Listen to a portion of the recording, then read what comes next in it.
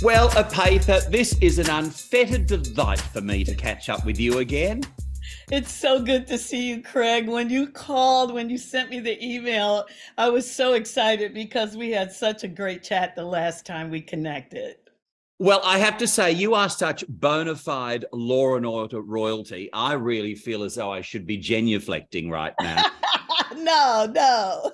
Now, that theme song, Epatha, da, da, da, da, da, da, da, it's such an icon, isn't it? And Mike Post, of course, composed that. Yes. And when you think of all of the great stuff he's done over the years, like the Rockford Files and Magnum PI, and I think Hill Street Blues and the A-Team, and I think he even produced a Kenny Rogers album or two. You know, when I first heard about the show, I was on Broadway at the time doing August Wilson's The Piano Lesson. Yes. And I got this audition, and I was sitting with our manager at the time, our production manager, and she would come into my dressing room and we'd talk about things that were happening. Yes. And I said, I've got an audition for this thing called Law and Order. And she went, oh, right, you're in the theater. I'll get you a tape. So the next day she brought me a VHS tape, because that's how long ago it was. And the first thing that I recall hearing was, boom, boom, boom, boom, boom, boom, boom. And I was like, wow, this music is so cool. And then proceeded to see this incredible episode. And of course, you were a huge fan of that show, weren't you? Yeah. For a long time before you joined the series, actually. Yeah. And the thing that was so cool is because my character was supporting, Yes. and she usually showed up at the beginning, the first half of the show. Yes. When I first started, I didn't read the end of the scripts because I still wanted to be, a fan of the show. Yes. And then one day, one of the directors said, with this scene coming up in the second half, and he started talking. I went, well, wait a minute. And I told him what I'd been doing. He said, look, sometimes you're going to end up in the back half of the show. Read the scripts. But I'm guessing you probably wanted to be at home watching it like the rest of the world and see how the storyline unfurled in all its drama. Totally. But eventually that became very difficult. But I did it for about a year. I wouldn't read the second half of the show, so I could sit down and go, oh my gosh, that's the way it ended. Like a fan. Let's pop you into the TARDIS and whirl back to 1986. And your first TV gig was with the wonderful Paul Reubens in Pee-wee's Playhouse. Is that right? Yes, it was. And, I went to the audition for it. And the first time I auditioned, it was just a young woman who really didn't have a sense of humor. And then I heard nothing. And maybe 2 weeks later, I heard they had different casting people. And when I went in, there was the producer, the director, this guy named Paul Reubens, and there was someone else, the reader. And this person, Paul, had long hair and a goatee. He looked like a 60s reject. Yes. And I find out this is Pee-wee because I had not seen the show. Uh-huh. And I think he figured that out once he realized that I did not know who the character was. And, that's my fault as an actor, not going prepared. But I was on my way to the theater when I stopped for this audition. And I think he figured it out, and he made fun of me that entire audition. And we just had such a rapport from the beginning. And when I finally got to set and he walked on set, it was my nephew who told me who Pee Wee Herman was. So I got a chance to see The Big Adventure before I started the gig. But he knew, and to this day, Paul Reubens is one of the few people that can make me laugh at any moment. You, of course, played Reba, the very chirpy male lady. Was that a fun role to play? Oh my gosh, it was amazing. I mean, I was just talking about it the other day because when we first started, you'd walk on set and there would be something different every day. So one day I said to Paul, can you like let me come in early, because now the show's in LA, just so I can hang out on set? And he said, sure. So every time I'd work, he'd bring me in 2 days early so I could just walk around the set. And the people, the crew, the props people, all of these people were extraordinary artisans. So every time you walked on the set, there was something different to see. I loved it. I loved it. And for that to be my first job, it still is the most memorable for me. And Epatha, the thing is, there are a lot of people who pass through that show. I mean, you think about it, you've done a recent episode, Poker Face, with the wonderful Natasha Lyonne. She reminded you that she was on that show back in the 80s. She walks into the makeup room my first day, the makeup trailer, and she points to me and she goes, Pee-wee's Playhouse. And I'm like, oh, yes, she liked Pee-wee's Playhouse. Yes. And then about 2 days later, I hear from Paul Rubens. Yes. Yes. And he goes, you're working with Natasha. I heard you're working with Natasha. I said, yeah. And he goes, you don't remember her? And I'm like, what do you mean? He sent me this picture. She was like 5 or 7 years old. You have to be nice to everybody, because look, these years later, she's producing this incredible show that I have the opportunity to do as Poker Face. Amazing. Now, tell me, is this right? Because I have a vague recollection of the great Lawrence Fishburne playing Cowboy Curtis in that show. Lawrence Fishburne, Jimmy Smits was the mechanic on the show. I mean, a lot of people came through the show. And the thing is, you have remained such great friends with Paul Rubin. We see him on television, in the movies. He is just so wonderfully funny. Is he very much like that in person, away from the cameras? He is indeed. He's a little more subdued, but what you see in Pee-wee, that all comes from Paul. He really is funny. And to this day, when he calls me, he always uses a different voice. And I always know it's him. And I always crack up. And whenever we can, we try to see one another, but he's on one coast, I'm on the other. Yes. But we have stayed like very good friends in all these years. And he is indeed a very funny person. Well, it was that show that really, I suppose, launched your career and into the movies. Do you remember your first movie role? Well, my first movie role was with Spike Lee. She's Gotta Have It. That was where I played the psychiatrist, the therapist. He's got such gravitas now, the great Spike Lee. What are your memories of working with him on that movie? Well, it was done on shoestring. So, it's like doing, well, I call it guerrilla theater, not meaning it's rough, but that, he was so excited about it. And he brought that to our rehearsals and to our shoot. And that's what I remember the most. And I only worked with the young woman who and I'm so old now, I can't always remember names, Tracy. But she was the only person that I worked with on the film. So once I saw it and I saw all these people that I knew, it was kind of cool. It was really cool. Navy SEALs with Charlie Sheen, that was another of your early movie roles. Was the Charlie that you knew and worked with back then the kind of slightly crazy Charlie Sheen that we know now, or did he have a whole different attitude back then? Well, I'd say he had a different attitude. It's a different person that eventually, was Charlie Sheen. But then, there were antics because it was mostly a bunch of guys. Yes.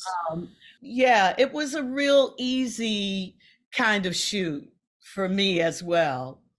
And it was the first time I'd done a big movie, big studio movie. So it was fun, and I got to know Dennis Haysbert on Oh, that yes. film. Yeah, so it was great. It was cool. Another beauty for you, Random Hearts, of course, with Harrison Ford. Now, we know that he's got this kind of gruff exterior, but surely behind the scenes, I believe he has a wit that is drier than the driest martini and this wonderful sense of humor. Well, he definitely has a sense of humor, Yes. because that part I kept turning some words around, and I was supposed to say, you know, you're a good guy, and I was so happy that I finally gotten the words right that I said, you know, you're a good girl, and we just started laughing. And then I don't know, 2 or 3 years later, I saw him at a award show in LA, and I walked up to him and I said, "I don't know if you remember me." And he went, "Oh no, I remember you." And it was so sweet, but he really did remember. It was good. So he was just lovely to me. He really was.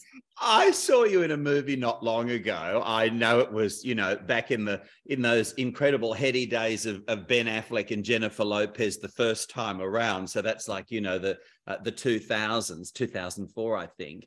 Jersey Girl. I mean, what Right. is this where you wound up spending so much of your time? Between Jennifer Lopez's legs. Nothing gets more personal or intimate than that, does it, Epatha? Hello. It doesn't. And I remember looking at the film and I thought, wow, you know, if someone asks you, how was that film? What do you say? You know, I spent all of the time in between her legs and then the character dies. You know, I mean, it was crazy. It was crazy, but it was working with Kevin Smith was Yes. really the highlight of it. You know, Yes. what a great guy. He was a huge Law and Order fan too. So we had to talk about Law and Order, you know, during that time. But yeah, that was great fun. And Ben and Jennifer were lovely. You know, it was the beginning of that whole Bennifer thing, but the two of them couldn't have been sweeter. A lot of fans loved you in Terminator 2 Judgment Day with Arnold Schwarzenegger. I'll be back. That must have been kind of surreal. It truly was, because again, it was like the first time I'd ever done such a big blockbuster. Yes. But I'll tell you my most favorite moment. It was a moment when all the characters are getting the information about who and what he is. Yes. And we were taking a break between shots, and Eddie Furlong was giving him tongue twisters. Yes. And I turned to him and I said, unique New York, unique New York. And, you know, he tried to say it and couldn't. And then we're shooting, and, you know, there's gunfire and things are being thrown, and, you know, people are falling and there are stunts. And Jim says at one point, you know, stop, cut. And there's this silence. And in the background, I heard, Nuni, no. He was still trying to say it. It was the best thing. After all of this noise, he was still trying to say unique New York. It was hilarious. Oh, have you run into him over the years since? I wonder. I actually have. It was an NBC event, and I think he was coming on to NBC with something. And I went over to say hello, and he remembered me, and he gave me a great big hug. It was really cool. It was really. I'm always surprised. I don't know why. I'm always surprised when folks remember. You know what I mean? Because I had such a little part in it. But in terms of the time that we spent together, it was a very important part in the film. So that's probably why. I wonder if he's mastered unique New York. New York.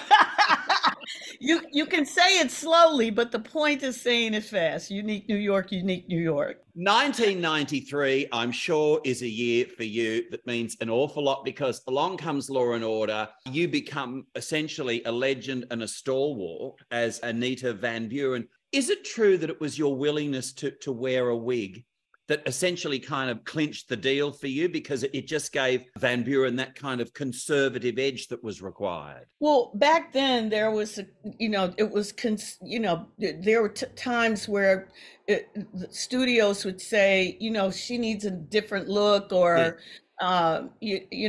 she's worn the afro too much.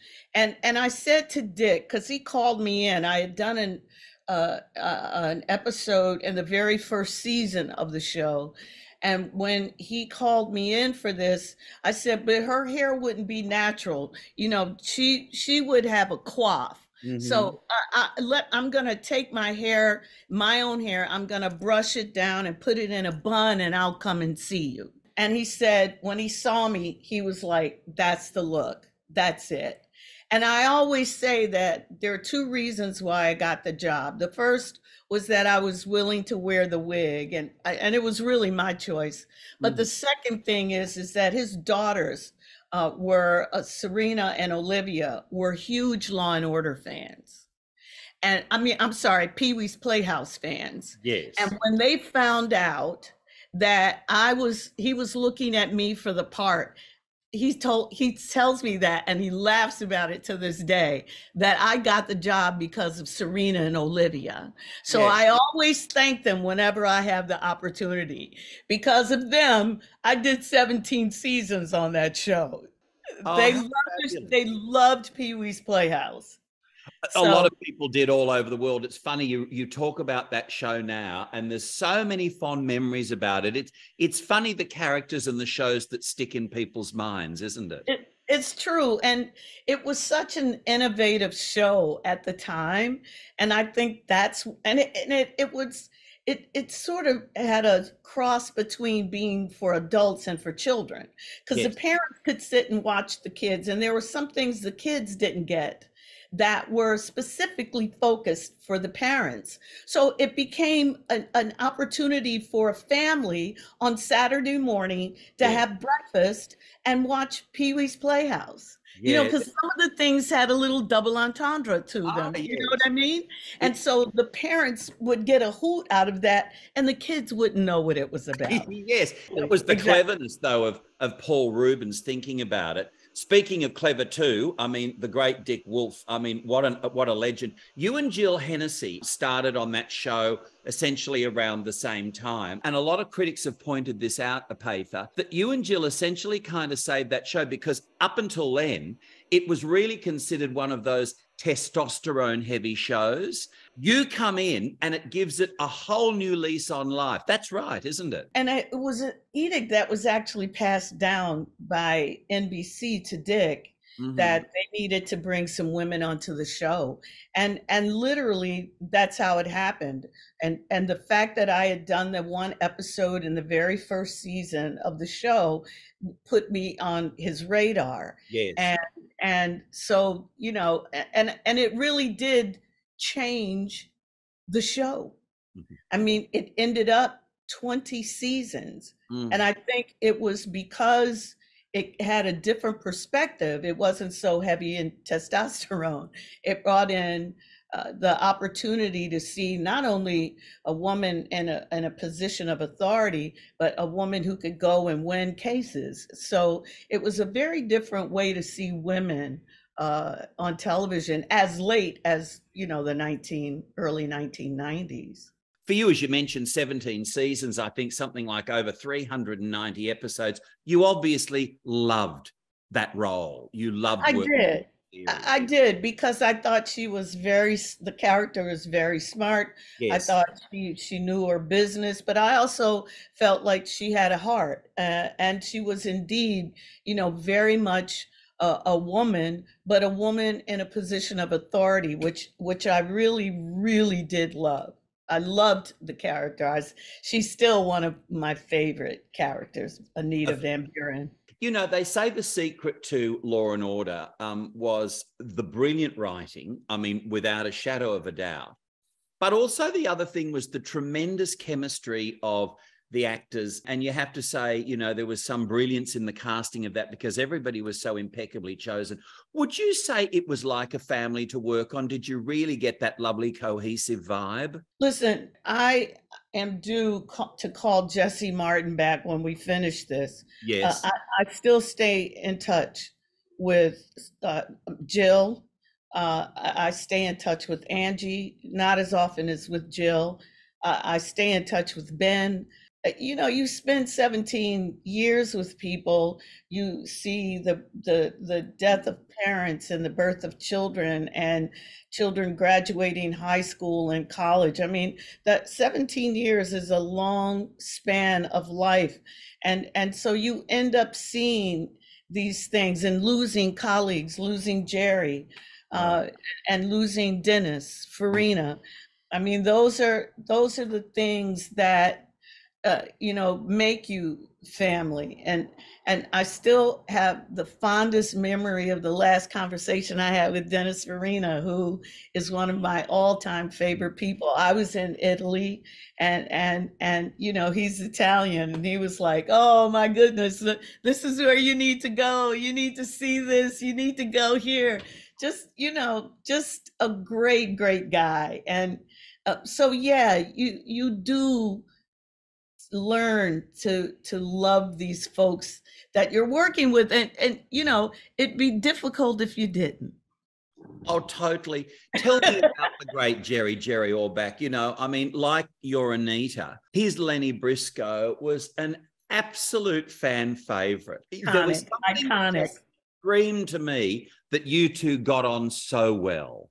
We did. And the thing that was so cool about that particular iteration of the show, meaning Jerry Orbach and Jesse Martin, was that they were both Broadway babies. Yes. And so there would be all kinds of singing on the set, which is what I really loved. So I could join in with them. But yeah, it was a great set. And what a lot of people don't know is that all of those one-liners that Jerry had, those were all from him. That wasn't anything that was written. And he was amazing with things like that, and a great storyteller, and really, really good at telling jokes. Oh, yes. His sense of humor just absolutely sparkled. He had a wit so dry, serious, it was almost a sawdust. But I mean, what must it have been like, though, Epatha, sitting with him at lunch or going to dinner or something like that, hanging with him and talking about those great days of Broadway? That was what I loved about him as well. You know, in the very early days of the show, me and Jesse, well, this was Ben Bratt, the three of us would go to lunch. Yes. And, you know, first of all, what I would love is the fact that while we're eating, people would walk up to him. Because in New York, Jerry Orbach was loved. And people would walk up to him in the middle of a fork going into his mouth. He would put the fork down and speak to them, sign an autograph. And I said, "Jerry, you're having dinner. You can't tell them to wait." And he goes, "Kid, always know these are the people that keep you working. These are your fans. Give them a minute. You can give them a minute." And I've always remembered that.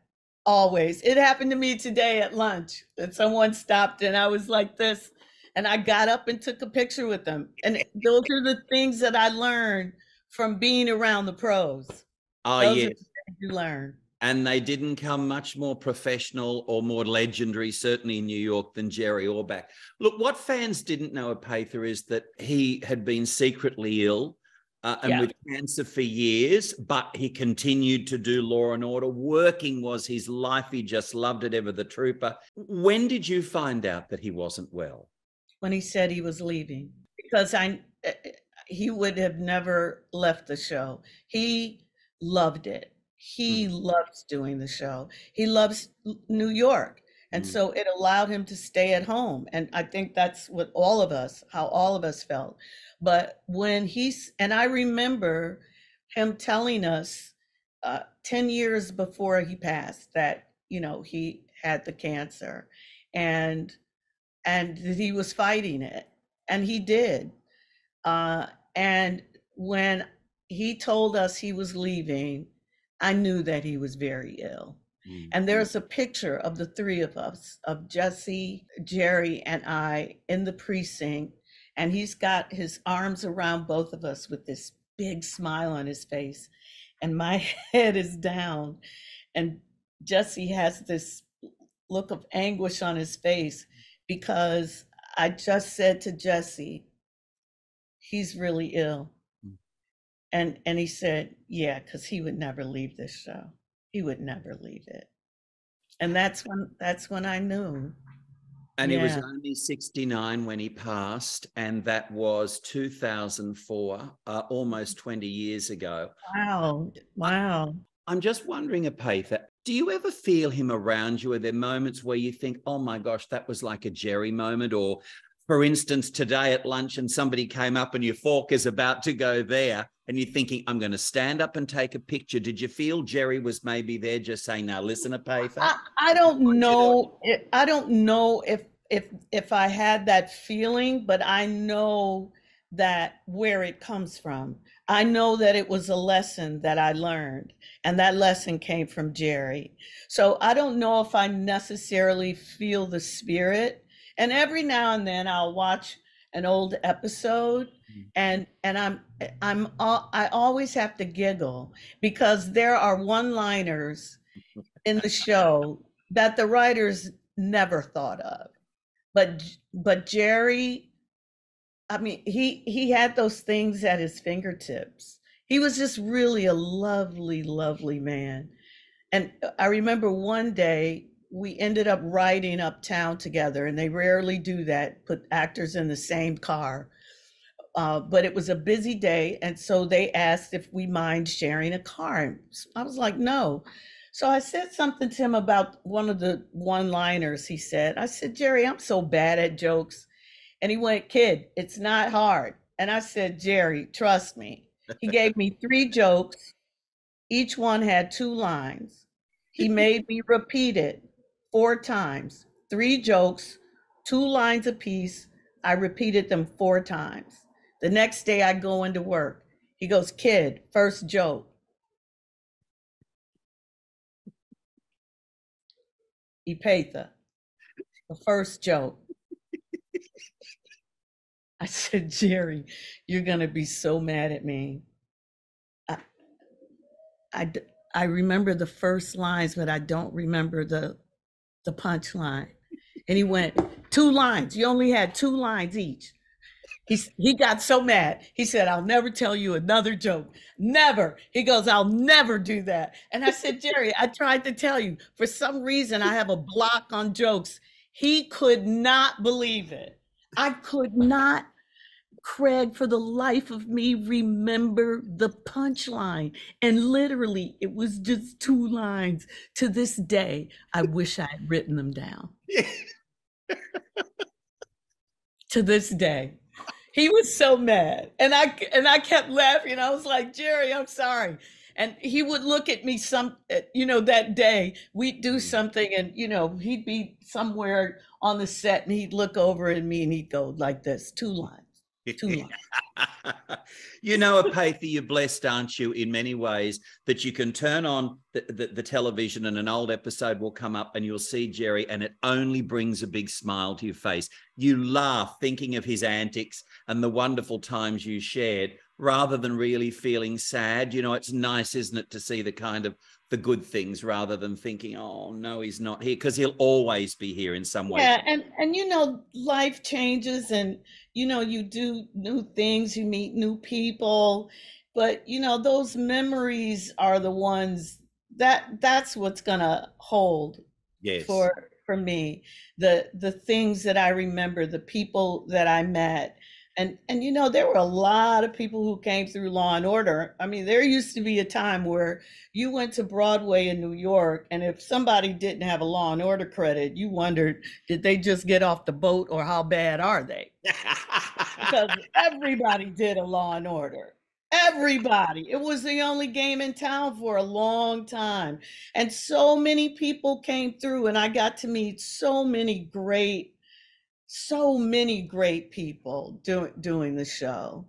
You and Benjamin Bratt became very close friends too. What was he like to work with? He's like my little brother. Jesse and Benjamin Bratt are like my little brothers. And Benjamin, the only thing that you could say about him is he's such a loving person. He's a decent person. He's a huge family man, and just really really good people. And every now and then we'll pop each other and just to say hello, thinking about you, love you. And every birthday we text every birthday. And he's just really a decent Mm-hmm. decent man. And I absolutely adore him. Sam Waterston, do you have great memories of working with him? Another one of the backbone of that show too, like you and Jerry. Absolutely. And just recently we did something for the NBC, what do they call them, upfronts, where Yes.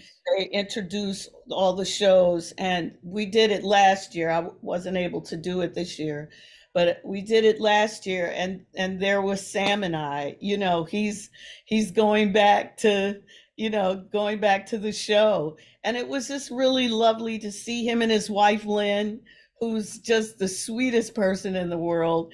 Yeah, I mean, it's great when you do these things. And I was only there a year before Sam came on the show. He and I were the two longest running characters on the show. And, we just really have great memories of working together. And I'm not saying it was all, sugar sweet. There were hard times, there were difficulties, and trying to get the stories out. And one of the things that I really do appreciate about my presence on the show is that we did readings, and we sat, because the shows was separated. The cops would read one episode, and the same episode, and the lawyers would sit with the writers and discuss. So my voice is a part of that show, the making of the show. They gave us that opportunity, and it doesn't always happen, and it wasn't always welcomed by some of the writers. I mean, sure, they're sitting down and you're telling them you don't like what they wrote, but it was respected. Yes. And I do feel that my voice is very much a part of the success of Law and Order. All of our voices. I'm not saying me alone, but all of our voices, because we sat and they heard us. The writers heard what we said, and I so appreciated that. So after 17 seasons, which is a marathon run, over 390 episodes, Anita turns her badge in. Was that a difficult decision for you to make? And why did you decide it was kind of time to maybe do something else? Well, I had done pretty much all that I could. Mm-hmm. And that last season of Law and Order was an amazing story arc for Yes. Buren, and it ended on a very positive note. And so it just seemed like the perfect time for me to move on. And to this day, people recognize me for that role. And so I'm very proud of what I did, but it was time to go.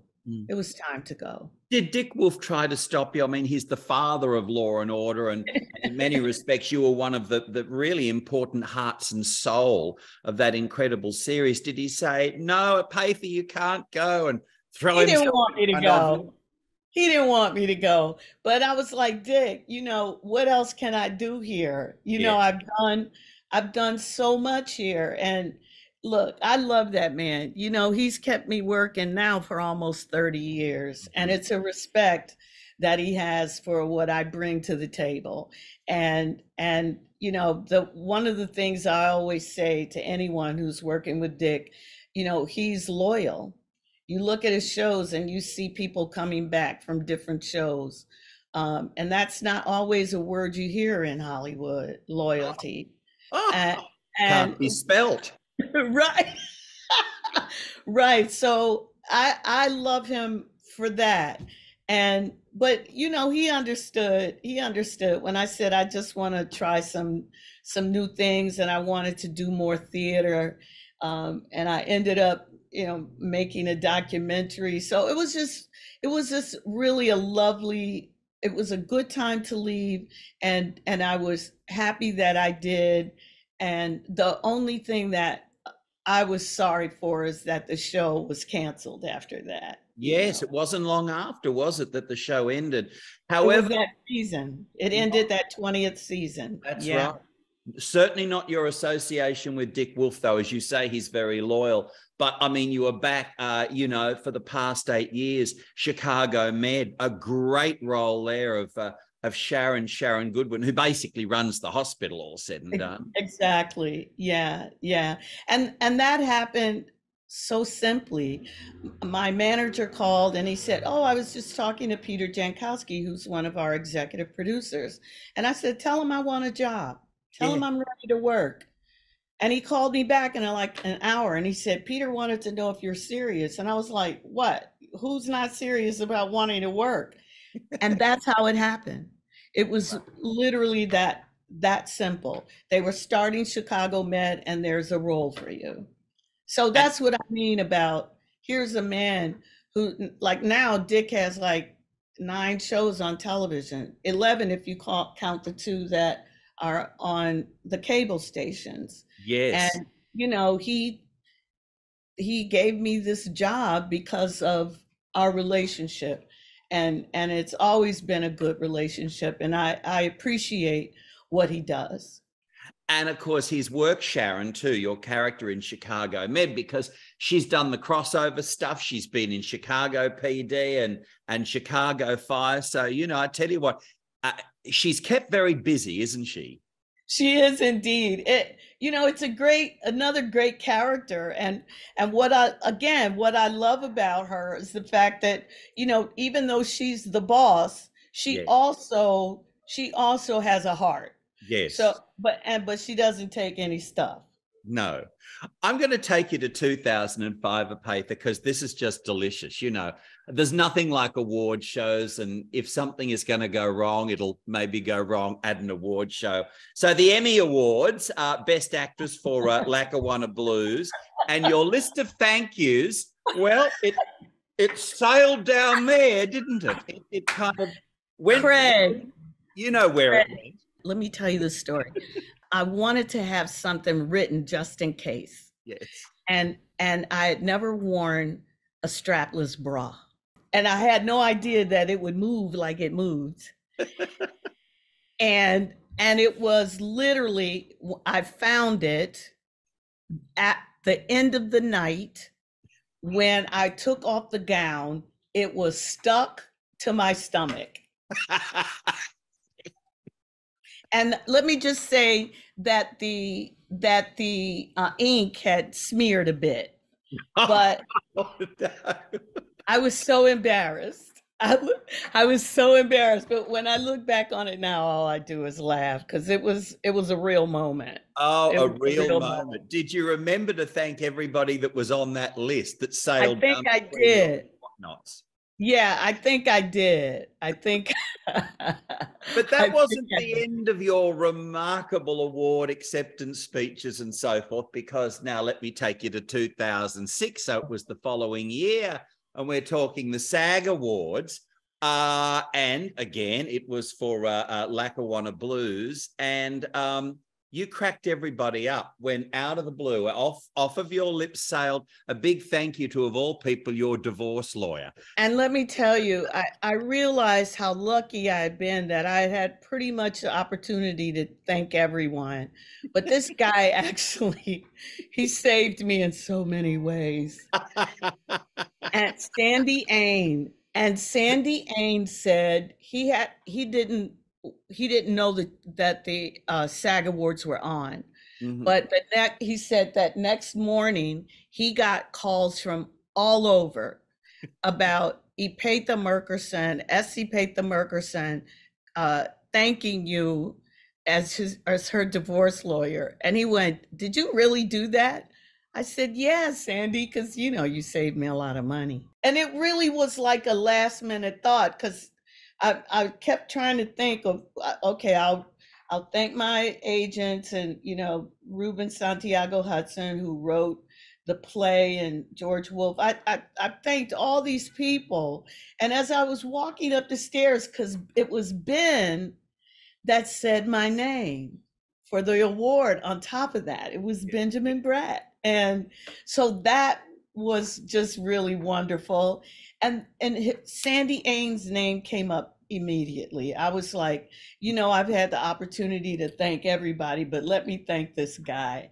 And I mean, I could look out in the house and everybody was like, they were laughing. It was great. It was Oh, great. it was a moment.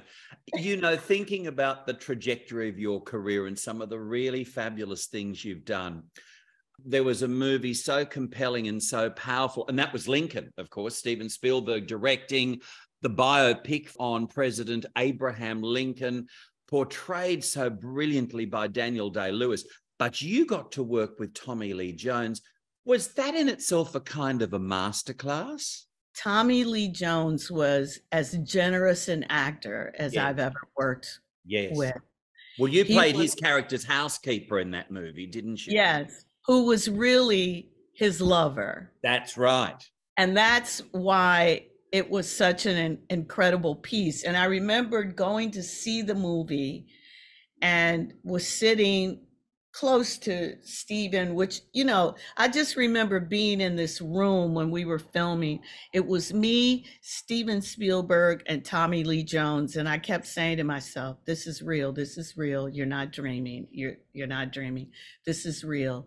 You're in a room and you're doing a film with Steven Spielberg and Tommy Lee. And I remembered watching the film and thinking, wow, this is leading to me, because that character was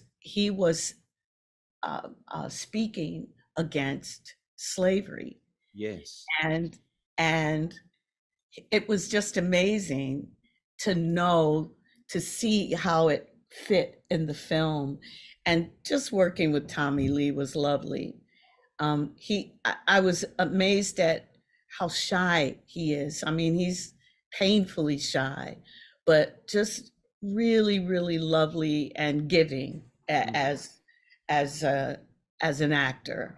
And I remember that we finished filming, and I came down the stairs in this big dress, and all the cars. I think it was like the end of the day, so everybody was like, getting out of there. And the van, I had missed the van, and he saw me and he said, come. And he got out of the car. He opened the door for me, helped me in with my dress. I mean, just really a lovely guy. That was a great experience. It really was. Yes, you must be very proud, because that was an incredibly powerful storyline, that his Thaddeus Stevens and your Lydia Hamilton Smith. I mean, that's back in a time and of a place where that kind of stuff it didn't happen, No, it did not. And I think that when people see it, hopefully, that's what they'll see, that there's some love can override so many obstacles. Of course. And this man was very vocal and wanting to pass these bills so that Black folks can be free. Yes. And then when he gets home, you see the reason why. You obviously talked about you and Tommy Lee Jones and Steven Spielberg being in that one room together, and for you is this kind of pinch yourself moment, Yeah. What was Steven Spielberg like to work with? He was wonderful. I mean, we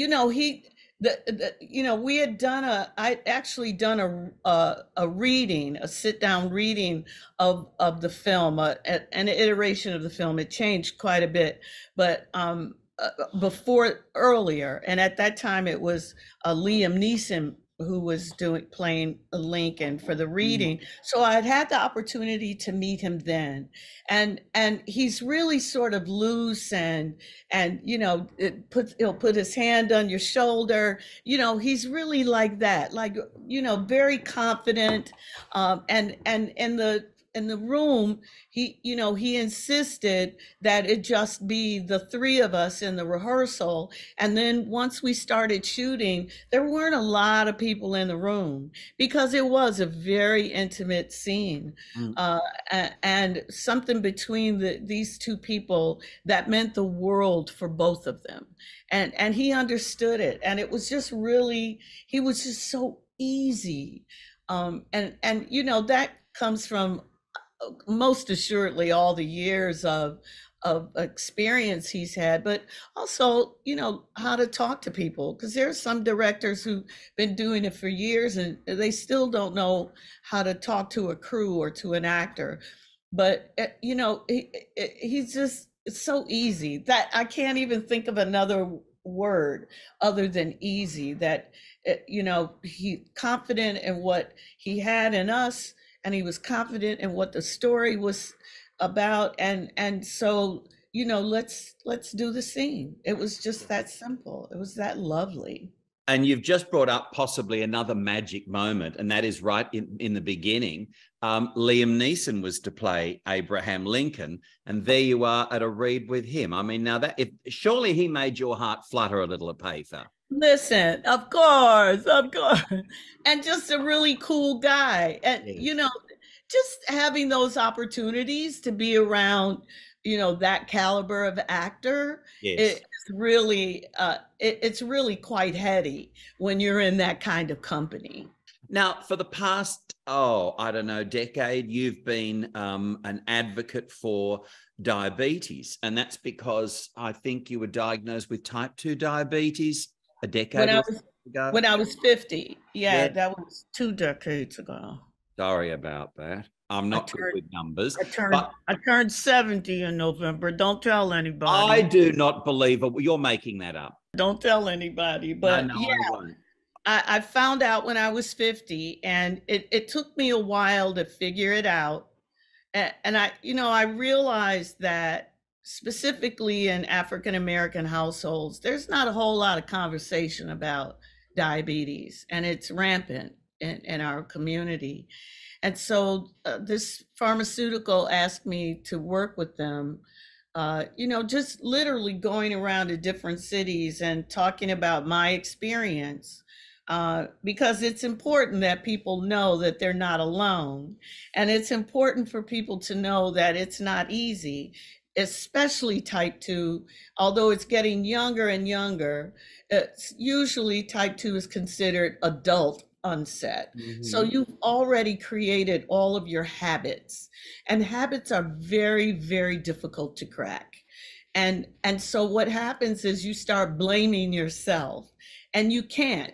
You just have to figure out what you need to do to help you eat better, to help you to get yourself out and exercise, because all of those things make a difference so that you can live longer. When I was diagnosed and I really started thinking about the people in my family who have diabetes, my father died at 57 from complications.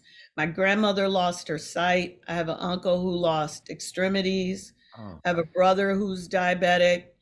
And I started talking to my brother Zephyr, and I was like, we need to start having this dialogue, because the term that was used was a touch of sugar. Mama Pearl, my grandmother, Mama Pearl just has a touch of sugar. No, it's not a touch of sugar. It's diabetes. It's not a touch. It is that. And so for you, Epatha, for those who don't know, what was the first sign that there was something wrong? Where did you begin to think, I don't know, I'm just feeling a little off, or there's something happening here? Listen, I did not realize the symptoms until I went to the doctor. And what it was frequent urination, lightheadedness. Sometimes I could walk the street and I would literally like swirl, swerve because of this lightheadedness. Um, uh, those are, I think, the two main things. But certainly, if you're going to the bathroom frequently, there's something that you need to do. A little fever. Sometimes I'd get a little fever. Uh, you know, but those were the things that I found out. And once the doctor told me the list of things that could possibly happen, then I went, oh, check, check, check. And he said, yeah, that your blood sugar is really high. I think by the time I was diagnosed, my blood sugar level was at 350. That's really high. And for me, it should be anywhere between like 90 when I wake up in the morning and no higher than 150. If I have a glass of wine at dinner, 160, 170. It shouldn't be any higher than that. So 300 is quite extraordinary. So, it's important to me to share my experience so that people know that they're not alone. And if you fall, don't punish yourself. Just get back up. Just get back up. Another little something about you, maybe not a lot of people know, is you are a great quilter. You quilt, and you quilt magnificently, and you've quilted for Lawrence Fishburne and his fabulous wife. How did the quilting thing happen for you? Well, that was years ago when I was in college and I was broke. And I was working at this pizza joint, and in the storage room, there was a sewing machine, an old Singer sewing machine. And my mother was a tailor, but as a kid, I never paid attention. And I remember her used to saying two things to me, and I had to learn them as an adult, to learn how to cook and learn how to sew. And I was like, I'm going to be an actor. I'm going to be an actor. And so when my first year in school, I realized I was broke. I asked the owners of this shop, could I use the machine? And they were like, you can have it. And it was a way for me to make gifts without spending a lot of money. Yes. And then I learned how to sew for myself. So then I started sewing clothes. And the very first quilt that I made was for Sam Jackson and LaTanya Richardson's daughter, Zoe, who's 30. I think Zoe is 35 now.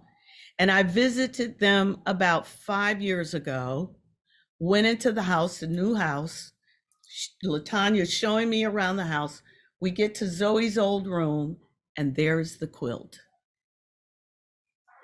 I was flabbergasted. That quilt is 35 years old. They still had it. I could see all the mistakes on it, but I just loved that they kept it. And so working on Chicago Med, I'm working with a lot of young people who are getting married and starting families. And in the past 8 years, I've probably made 10 quilts. Oh, good. Yeah. And I've got to say they're beautiful. You shared some, and I know we're looking at them now on the screen. How long does it take to make a quilt? I mean, it looks like at least months of work. Well, these are relatively easy in that they're applique. That's all done by machine. So if I have the time, I could probably make one of those in a month. But if I hand stitch, that's going to take me longer. Yes. But I just enjoy it because what I love doing now is quilting and listening to books.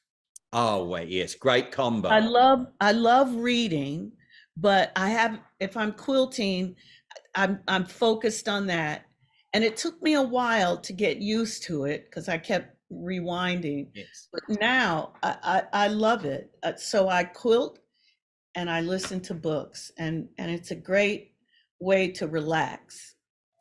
And you are still very, very busy. You've just returned from Savannah, Georgia, back to New York, where you've been making a movie there. Is there anything you can tell us about that, or are your lips zipped on that one? Well, I can tell you this. It's a horror film. Oh, yes. And I had a blast. That's what I will tell you. I won't tell you if I'm the one who's afraid or the one who's fearful of people are Oh, okay. fearful of. Yes. I won't tell you that. But what a different genre and what fun. Is I this got your first horror movie? absolute first, and it's the director's first film. Yes. He's comes out of Colin Tilley. He comes out of videos for performers and Yes. for singers and rappers, and so this is his first film. So between the two of us, there was enough energy and excitement. It was great. I had a blast. Fantastic. And then there's another project that I read has been executive produced by Jada Pinkett Smith. We Grow Now, that you've just done.